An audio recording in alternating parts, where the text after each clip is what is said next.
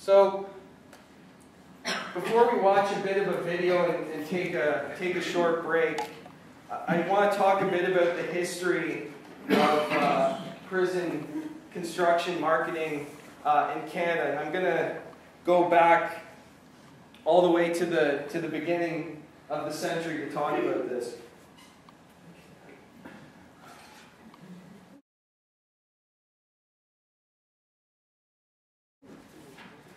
Okay, so where the siting of federal penitentiaries is concerned, in the early Confederation days when new provinces were joining Canada, most penitentiaries were built by prisoners on Crown-owned land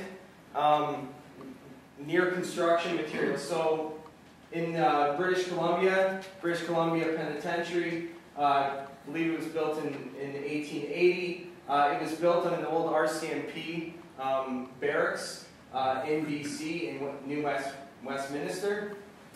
In Saskatchewan, it was also built on government-owned land.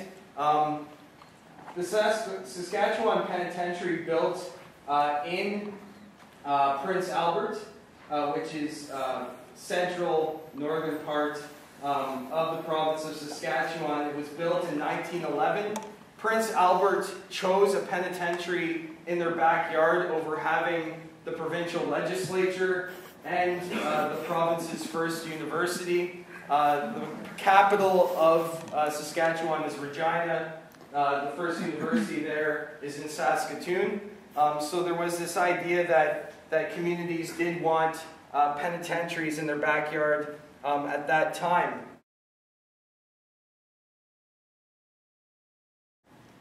Now, as far as Kingston is concerned, there's probably folks here that know how this developed better than I do. But from my understanding of it, the government, if you look at their annual penitentiary reports, usually chose the site for facility based on the availability of government-owned land, the availability of construction materials, and easy access to prisoners to build the institution. So just to go over quickly, this is Kingston Penitentiary here, and across the street, of course, is P4W. And here's, I don't know the name of this waterway, so if someone could tell me. Here's where Collins Bay is built, and in the annual reports of penitentiaries in the late 1920s and early 1930s, they talk about the transportation of prisoners and construction materials up this waterway to build Collins Bay Institution. The same thing when we go out to Joyceville and we look at the establishment of Pittsburgh and Joyceville institutions. It's up this waterway here. Prisoners were transported to do the construction there. I think Millhaven, where Bath and Millhaven institutions are located, it was the same type of arrangement.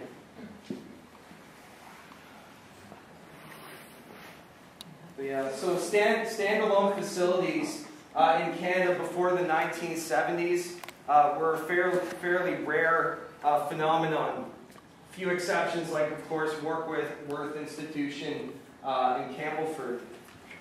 Now, in the 1960s, Prime Minister Pearson appointed a Canadian committee on corrections, and they deemed that the existing maximum facilities like Kingston Penitentiary were outmoded to implement what they call the living unit model, this direct supervision type thing or variation of it. And they deemed these facilities to be unhygienic and wanted them to be replaced by institutions such as they recommended the construction of Millhaven and Archambault to replace these aging penitentiaries. Of course, we know Kingston Penitentiary never closed.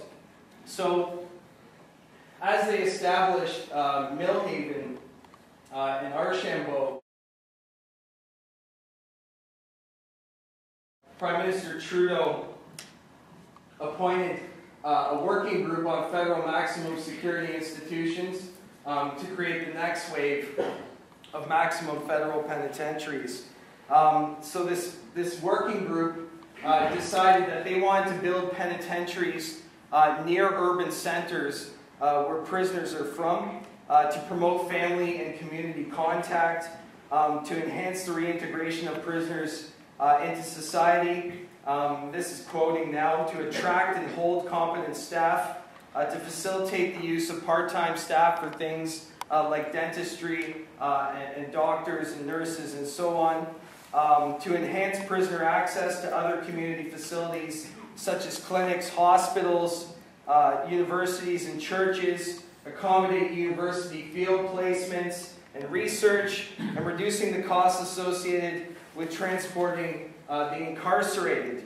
So this became the new site selection criteria for the Canadian Penitentiary Service. And the challenge, while it wasn't recognized really at the time, was to find large urban centers or suburban communities that were willing to become pen cities. And the reason it became challenging, because as you all know, things such as the Kingston Penitentiary riot started happening across the country. So Michael Jackson, in his book, Justice Behind the Walls, talks a bit about this. So there's good reference material if you want to find out what we can expect in our penitentiary system in the next 10 years. We don't learn from our history, apparently. Claire Colhane as well, no longer barred from prison, talks about the different things that were happening in our penitentiary system in the 70s and 80s. During this time, the 1970s in particular, was characterized by an absence of human rights behind the walls. There was a feeling of hopelessness amongst prisoners. There was overcrowding, double bunking, and basically what we saw was violence erupt amongst prisoners as well as staff, hostage takings, and riots. So talking specifically about the Kingston Penitentiary riot, there was looming transfers to the Northern institution. It was a facility rumored to have technology in place that would greatly restrict the movement of prisoners. Maximum security prisoners housed at KP then initiated, for that and other reasons, a 4-day riot.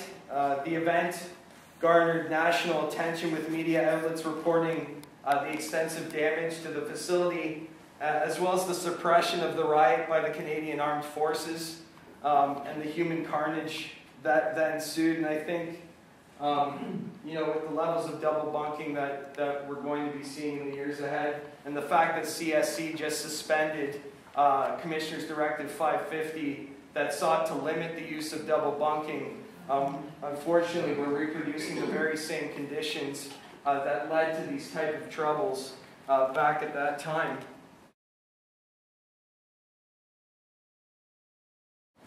So with all this going on, the Canadian Penitentiary Service, now CSC, was looking to build these different facilities across the country in what they deemed to be locations that were closer to the large urban centers. So Lillooet, British Columbia being an example, London, Ontario being another example. They wanted to build maximum security facilities there. Of course, in those two cases, those facilities were not established because the communities essentially put their voices together and said, not here.